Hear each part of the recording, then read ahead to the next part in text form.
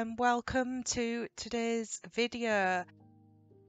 So this month I treated myself to the Oopsie Daisy UK stamping gift bundle, which was £27.50, and the Ohuhu 100 colour brush fine liner pens, which were £32.99. So we're just going to go through the tin with all the items from the stamping bundle set.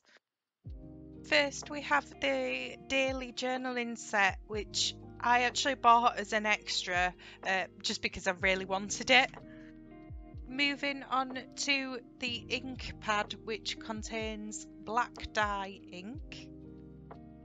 I love little touches like this. They added a twining sleep spiced apple and vanilla with chamomile and passion flowers tea bag. This Love Yourself card has details of a self-care challenge which is going to be hosted in May, which is very exciting. One of these cards has a ticket on for a monthly raffle, which sadly I didn't win. We're now moving on to the acrylic block for stamping. These are the stamps that I chose for my bundle, so I selected January to June and July to December. I will be using these stamps in my April bullet journal video, so that'll be fun to see how using them goes. And that's everything I received in the Oopsie Daisy UK stamping gift bundle.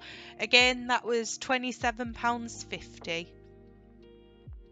Next is the Ohuhu 100 colour brush and fine liner pens, which cost £32.99. I bought these because I wanted an affordable option, and I saw a YouTuber I like that uses these. So I'm just going to unzip this case, and as you can see there are 100 colours, so many different colours and shades. Some are obviously quite similar to others, but there's a lot of variety. There's also this card, so you can swatch out the different colours and see in one place how each of the colours actually look on paper.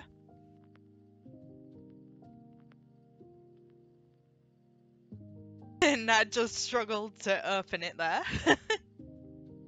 Each pen is numbered so that you say you see a YouTuber or a bullet journaler using a specific colour and you own one of these sets, you can then easily find that pen to use for yourself. For this video I decided to test out the pens within my journal and created a specific spread within my journal so that I can show you how the colours look.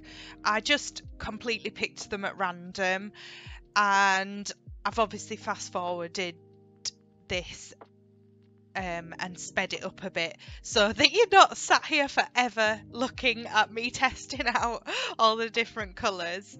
But here you go. One thing I will say is my journal currently, I'm not happy with the paper quality. My next journal is going to be a much better quality, so there is quite a lot of bleed coming through these pages. As I started to do this, I also realised that it might be helpful if I wrote a word using the fine liner, just so you could see how those look in comparison as well. I started off with a lot more of the blue colours, and then I started to vary the colours once I realised what I was actually doing. As you might have been able to tell, as I was filming that, the camera started to fall down, so I didn't realise until after I'd finished filming doing out these pages, so I then went back and shot an overall of how the colours looked. Thank you for watching, and I'll see you again for my April bullet journal video soon.